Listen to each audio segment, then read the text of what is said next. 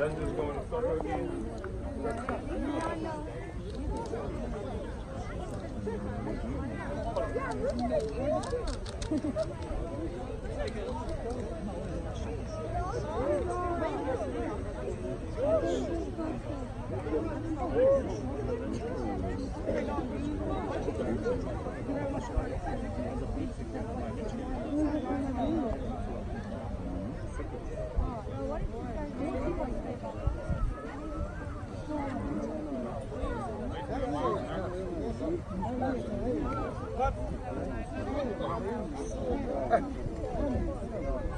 All right, so what we're trying to show you this afternoon is how well a dog can be controlled. There is no bite work without control and in the form of obedience.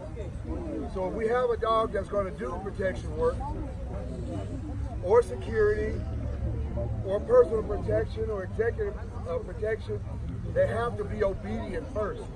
And so we were trying to give you an idea of what you're looking at with the obedience.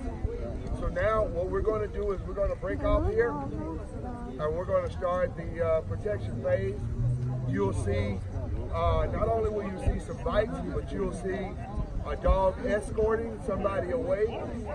After an apprehension, you'll see a dog showing control on the bite, a dog coming off when they're supposed to come off. So you'll get to see a lot of that. And then when we're done, we'll open it up a little bit to questions. That cool? All right. I'm Calvin.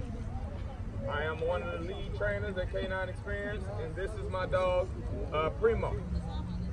And I'm Cecil. I am a owner trainer, K9 Experience, and this is my dog, Buju. I'm Buzz, and I'm one of the trainers from K9 Experience. This is my dog, Luna. All right. Stay tuned. Mulligan.